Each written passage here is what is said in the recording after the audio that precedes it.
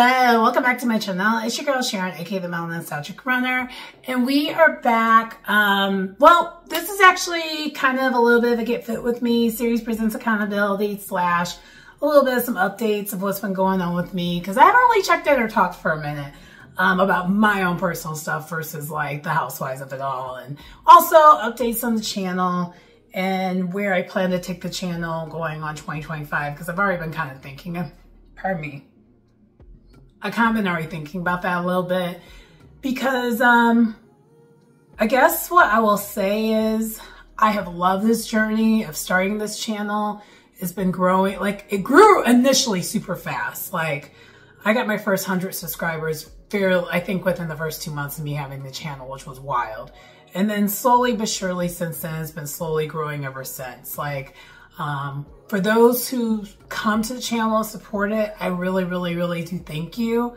Because now I think I'm at 330 subscribers, which honestly, considering the fact that I just planned on doing this as like a little bit of a side fun project and a way to get my creative outlet going off. Well, I've been planning a podcast for years, but as far as doing YouTube and me just doing it, that started February of 2023. So for those who've stuck around, who've been, you know, hanging in there with me, I do appreciate it. I've had a lot of changes happen within those like year and a half, which is kind of crazy that a lot has happened.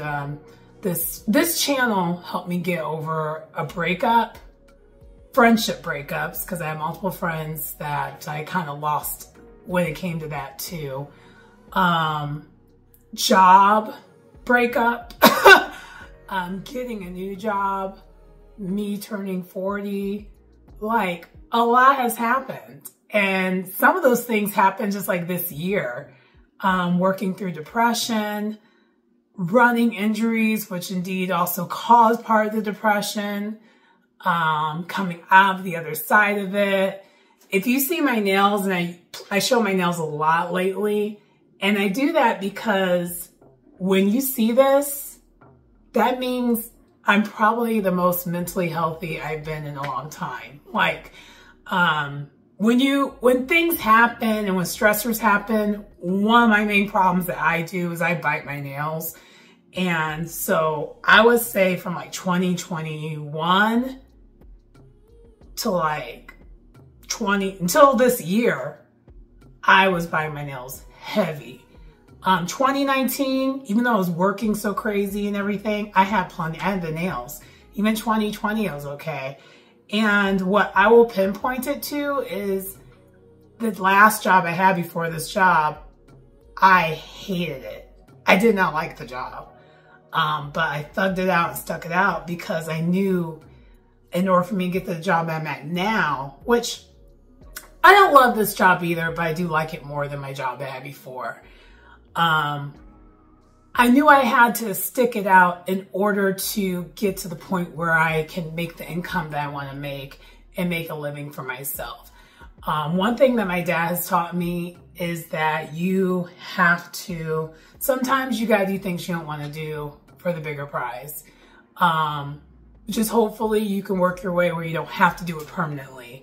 And I was, you know, before my job let me go, you know, back to that whole thing, I really was going to just like stick with it.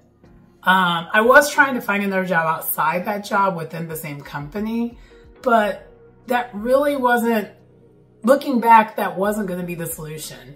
The solution that I have right now, what is happening with me now, was the absolute solution. So even though things happen, things that you don't expect happen, it's always like, always try to look at it as a blessing. For me, it's always turned out that way. Everything that has happened has always been a blessing one way or another, even though it may seem catastrophic, weird, or out of the ordinary. And one thing, I guess one thing got me thinking about this was what happened this past weekend. So this past weekend, for those who are aware, because some of y'all who watch this channel, y'all actually know me. some of my personal close friends, they got married. Two of them, they got married. I'm close with them. I would like to think equally, like I love them both equally, different ways, but them both equally. And they have this union, and they're part of like my core friend group that honestly through therapy, last year, and really the year before, I think 2021 is when I started the journey with my therapist I have now. That was my goal. I really wanted to cultivate friendships that were so close that they're like a family. And this was the group I was with. And it was a blessing. It was amazing. I enjoyed it. We had a great time. Probably a little too good of a time, but I knew I was going to do that. Like, I don't let myself go often anymore, which is a good thing. That's something I've actually been actively working on, to not do too much all the time. But every once in a while, I take it there. And this was a case of, if there's going to be the occasion to do it, this would be the one to do. So my face was beat. I was all glammed up. I will show you a picture right here, what was giving. And bodysuit, snuffleupagus, like I have my lashes and everything. And the wig, I didn't have enough time to do what I wanted to do with that wig because I really wanted to put it on him. But like, everyone thought the wig was amazing. But in my head, I'm like, child, if you only knew, I could have really judged this up more than what I already did. But like, I was already running behind on time, because my time management when it comes to getting cute and going out the door, it's still a work in progress. It's not what it was pre-pandemic. Pre-pandemic, I used to be able to get it done, but it was just a lot to get done in one day. And I guess looking back, I should have did my nails the day before, but I did my nails the same day, and I still didn't finish them. Like, I wanted to actually paint them and make them look like they're, you know, I mean, they look like they're professionally done, especially on this side. This side got some work to do, but anyway, neither here nor there. I really just wanted it to look good and go to this wedding, and it was so much fun. It was so much fun. I had a moment, and it really only came to me when Ashley came to the table of the bride. She came to the table, and she's like, you know, saying her highs to everyone, because it's still around the time where everybody's still there before our core group is just there left, and then we can, you know, they can actually truly let loose. Because, you know, bride and groom people, they have to, you know, kind of play politician during the actual wedding, the celebratoriness until the family leaves, if that makes any sense. For those who are familiar with going to weddings or being in a wedding. This is also a side note. This is the same group or same people that the bachelorette party I went to earlier this year. It's the same people. So anyway, she came to our table. She was just talking to some of the people. We already talked before because I made sure I got to it right away. And I just had a moment when I was looking at all of us at the table. And even there was other people that weren't necessarily at our table, because our table wasn't that big enough to like have everyone included.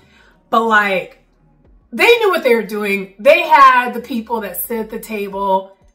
That's the group that we all hang out with regularly. So like, they knew what they were doing. Like, the clique was all at the same table.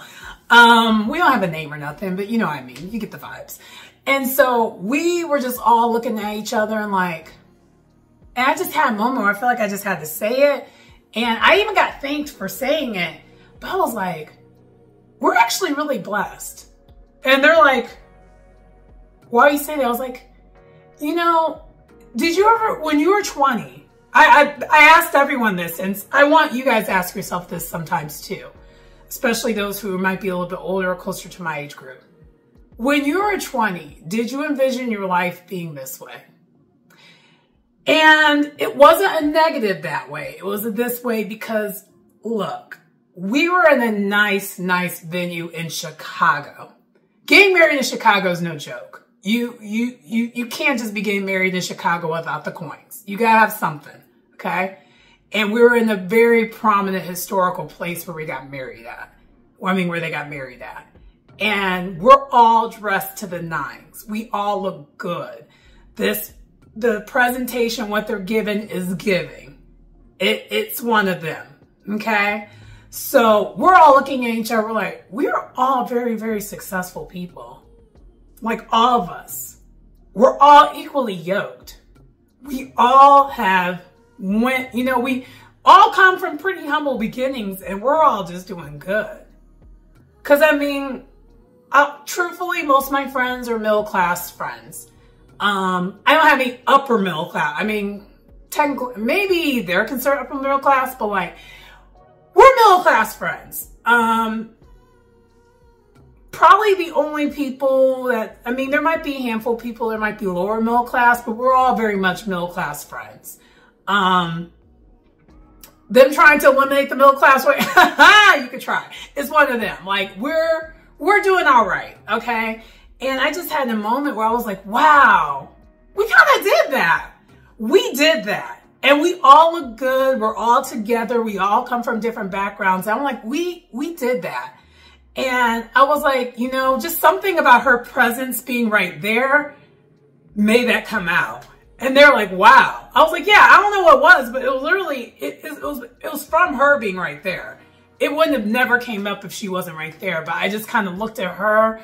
I looked at like her husband, her now husband. And I just looked at all of us as a group, as a crew. I'm like, wow. You sometimes have to just remember and remind yourself of that because the world is kind of crazy right now. Not kind of, the world is crazy. And there's a lot of negative things happening. But the thing is, there's always a lot of negative things happening. I think just now we're at an age where we're more aware than ever of the negative things happening. And you just have to remind yourself like, okay, negative things are happening. But is my life negative? What can I do because I have so much good things going on? Is there something I can do to help combat that negative energy and negativeness that's happening with the world? And I guess one thing I figured out, and maybe it helped that I had a little bit of a reading last week. I've actually had a couple readings lately, and I'm not sure where that's coming from. People have just been inspired to do that with me. And they were like, you just have this positive energy about you. And even when I'm not positive myself, it's just there. It's one of those things that's always been there. And maybe that's what I've discovered with this channel more than ever. That's what I need to do. Yeah, I say my things and say my tea about the housewives or whatever, but like, for those who know me, and I think I've tried to say a PSA at the beginning of me watching these shows, I don't know these people in real life. I'm just going off of what's on my screen and then I keep it moving. But outside of that, I try to be a pretty positive person and I try to exude positive energy even in my commentary of people on like Via Housewives and any other shows I watch, and even the Get Fit With Me series that I do want to get back to doing, but I just want to make sure I'm a little bit more in a healthier physical space for that. Because for those who don't know, I did have a race recently also, and I did run on Saturday, the day of the wedding, and in a weird way, that was the first time I ran. I ran like a mile and a half that was like relatively pain-free. So we are making progress. But I want to make sure I'm 100% healthy before I pick back up the yoga and everything else and start doing that on this channel again. And yeah, I know I'm just kind of rambling right now, but I just kind of wanted to share how I feel when it comes to a lot of the things that are going on, and hopefully this inspires you. I originally thought this was going to Get Fit With Me series presents accountability. I guess it kind of is because it's an accountability thing. But it's also me just kind of providing an update of how I've been feeling, what's been going on. Also, too, I think I probably should share, I did start going back to therapy about a month ago. Not because I was in a bad headspace. If anything, I'm actually in a much better headspace. I just think now I'm ready to process things now that I'm in a better headspace. So for those who are people who actually go to therapy, don't think you have to stop going to therapy just because you're doing better. That's not how that works. Sometimes you do want to go back when you are doing better so you can reflect on things. And I personally do use that as a tool. And I've also had a couple moments this summer where I was kind of going backwards in the way I was thinking, particularly when it comes to like relationships of the romantic variety, because that is still something that is somewhat of a work in progress for me. I do find whenever it's some type of romantic partner of any kind, and I've even caught myself doing it yesterday, of all things, I go to people pleaser mode, and I need to stop that. Simple. I need to stop that. And it really only happens when it's a romantic partner. And this is why I'm single, by the way. Because I could easily not be, but because I know I have these traits that I still need to work out and stop doing, we're staying single. And also too, I do have major goals that I'm trying to accomplish first. And I don't want any distractions. And that's the one thing that distracts me the most is romantic intimacy. Not friendship intimacy, no any other forms of intimacy, but romantic intimacy. Not necessarily just the sexualness of it all, but just a closeness, because it's still hard for me to figure all that out. Because I have some things I personally still am working through, and I'm very much aware of it. I'm on the journey of, we're going to stay single. And we're going to try to get back to celibacy, because yeah, that kind of got messed up for a second. But anyway, so that does pretty much conclude my video. I think I'm going to cut out that last part of what I just said. But yeah, I guess a couple conclusions I'm going to just state with this video. One, if you are someone who's out there that needs inspiration, look at yourself in the mirror and just realize you're probably more blessed than you realize. Because there's always someone who's doing worse than you. And I'm not saying that you should be comparing yourself to others, because I don't think you necessarily should. I personally compare myself to my old work and how I used to be, and the way I used to be and the way I handle things now, 1,000 times better. I think in a weird way, even though I am heavier right now, when I was heavier in my 20s versus being heavier now, I guess the way I carry myself, I'm just way more attractive. Like, just in general. Whether I'm big or small at this point in my life. But that's maybe because I just know who I am. And I think when you don't know who you are, you don't realize, you know, that you wear that. You wear when you don't know who you are on your face and everything else. But because I know who I am, I'm wearing it and I wear it proudly. And it just is a weird way, in a sense, kind of a law of attraction. And I don't know anything about the law of attraction thing, but I guess I'm saying it's my personal version of law of attraction. Like, when you know who you are, people can see it. And if you know you're solid, you're a good person, and you try to exude positive energy, you're like a moth to a flame. You just attract people. And that's definitely the case with me. But like, and that's one thing too. I knew that for a very long time, that I had this thing about me that I attract energy and people to me. But I did not know how to contain it and control it. And I think now I've been working on that a lot more, and it's been interesting. But anyway, that does conclude the video. Please like, comment, subscribe to the channel if you get anything out of the content. It's your girl Sharon, aka the Melanin Nostalgic Runner, and I will see you next time. Bye.